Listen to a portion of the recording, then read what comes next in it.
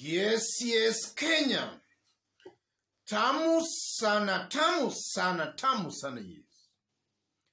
Yesterday night, ICT Cabinet Secretary Joe Mucheru was at an interview and he made some remarks.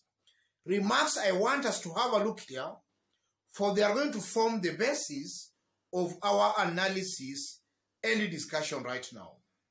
Listen into this. I also have many different reports that I actually see, and those reports show that the numbers continue to change and are in favor of Raila. And now bringing Martha and Kalonzo coming in, we've seen these numbers have increased. Now it's even over 64%.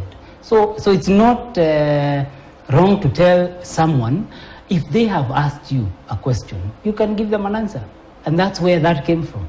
So no wrong from where you see it, state operatives being involved in the campaign of one candidate against another. It's not a campaign.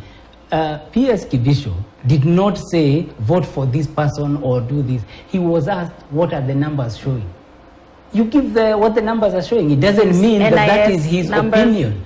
But it doesn't mean it is his opinion that it should be this way or that way. He says what it is. NIS report to the public. Is the table yellow or white or green or blue? You say what the color is. You're not giving your specific opinion. So I don't see any fault in that. Let's talk about the issue again. You just touched on it, and we've gone through some of the information as to what partly informed the nullification of the election. Right. And I wonder whether from where you see it, you're satisfied. Yes. This is not the first time Joe Mucheru is making those remarks.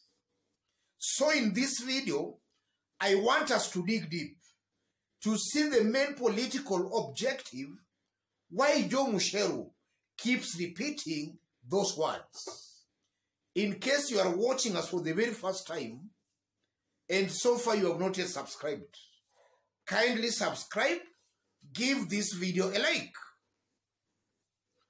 For those keenly following William Ruto's brand of politics, even before Joe Mucheru came out in public to start talking about NIS, and even before Karanja Kibichu also came out, already William Ruto and his team, because of their loose tongue, already they were propagating some lies that according to NIS, Ruto was on the lead. William Ruto and his team, for quite some times, they were trying to create such kind of propaganda. They were propagating such kinds of falsehood. So I'm seeing a government's team, the one that is considered the deep state, the one that is considered to have knowledge of what maybe might be happening within NIS, they are now just coming out to respond to William Ruto. They just want to actually kill that lie or that propaganda William Ruto and his team have all along been using. Because, if you give William Ruto time and you don't respond to him, he can actually create a narrative repeatedly, and Kenyans can actually a good majority of Kenyans can believe that kind of a narrative. And I know that in the event, the likes of Joe Mucheru and Karanja Kibichu could have not come out in public to talk about Raila leading, then some Kenyans could have actually gotten confused into believing William Ruto's narrative, that according to NIS, he was actually beating Raila Odinga. So Joe Mucheru and largely the deep state, they are just coming out in public to kill that lie, that propaganda by William Ruto. And then secondly, I'm seeing Joe Mucheru and even Karanja Kibichu playing what we call smart politics. They are trying to create a perception. And they're trying to create a perception that Raila Odinga is headed for a landslide win. And that kind of a perception has the potential of actually influencing or rather convincing the undecided voters to cast their votes for Raila Odinga.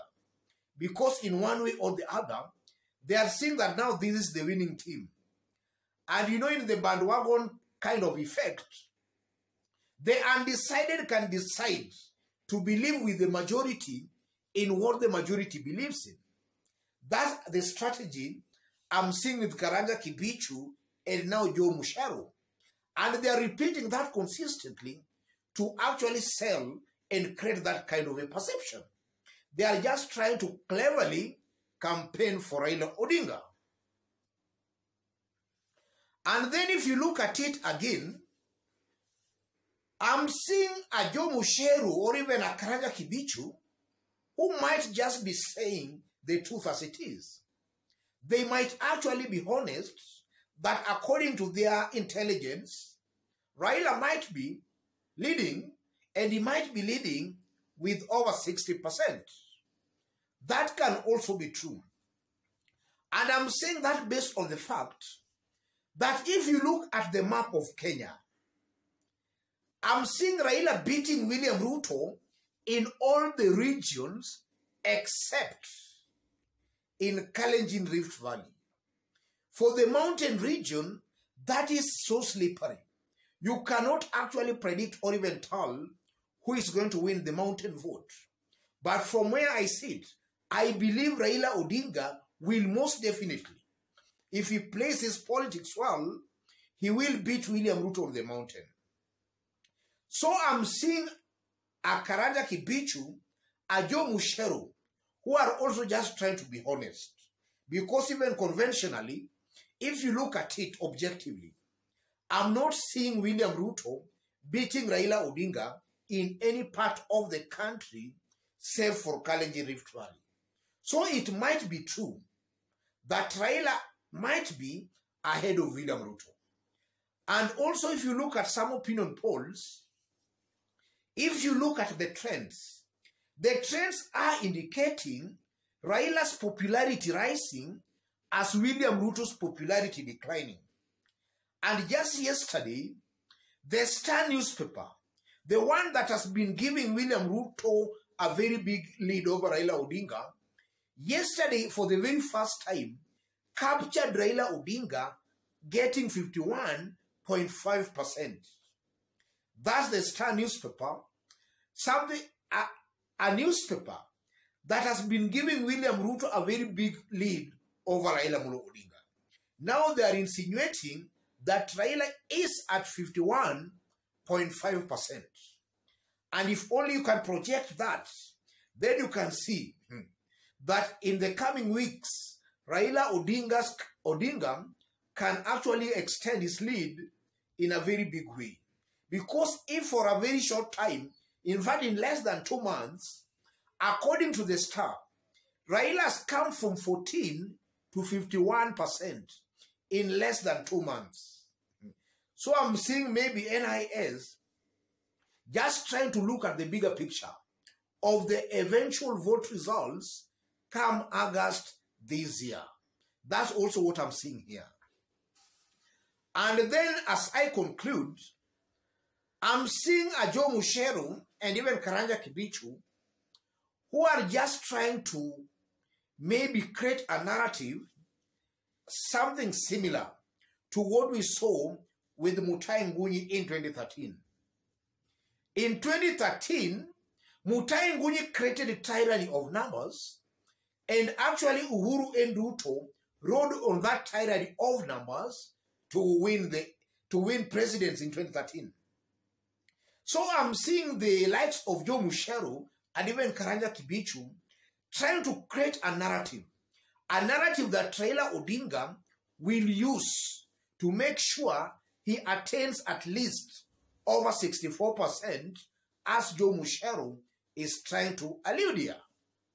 And I won't be wrong also to conclude that looking at politics as it is today in Kenya, those figures being given out by Joe Mucheru, to me they look a little bit realistic. Raila might actually attain 60 and above in this year's presidential elections. Otherwise, ladies and gentlemen, let me stop it there. But in case you've bumped here for the very first time, kindly subscribe, give this video a like. And to our fans, our subscribers here, I'm very much humbled, very grateful for the kind of support you are giving me here. God bless you, God bless Kenya. To any other person watching us outside Kenya for the very first time, drop a comment, let us know from which part of the globe you are watching us from. And if possible again, subscribe, give this video a like. Thank you, God bless you, God bless Kenya.